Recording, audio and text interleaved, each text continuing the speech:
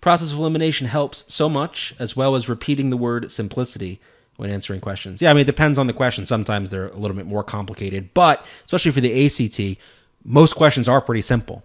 Not necessarily easy, but simple. And it's, especially in the reading, or even in the science, it's easy to overcomplicate the thought process. And I think what you point out there is really important as well. Process of elimination. Look for answers to eliminate rather than answers to, in addition to answers that are right.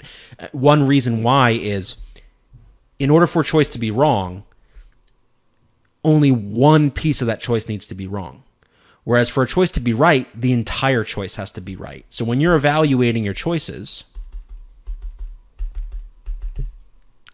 and you're trying to figure out what's the answer, to show that C is the answer, you got to prove that like every part of C is right.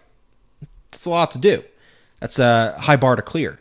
But if I look at A and I see that, oh wait, A, it's got this little mistake there.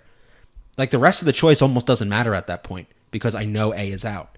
And when I look at B and I see an error there, the whole choice is out. And I want to look at D, error there, the whole choice is out. So it's easier to find mistakes. Like it's easier in general to be critical of things, right? This is true in many domains. It's easier to be critical. It's easier to find faults and flaws because nothing's perfect.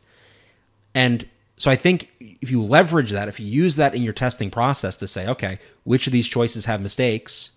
When I see even a tiny mistake, the whole choice is out, narrow down to the right answer, it's kind of a different mindset than going at it trying to find, at least completely, like which of these choices is perfect across the board, which of these choices is faultless.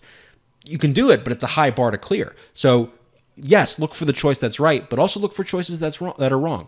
Even a little flaw means you can get rid of the whole choice, and it can really help you navigate your way through the choices.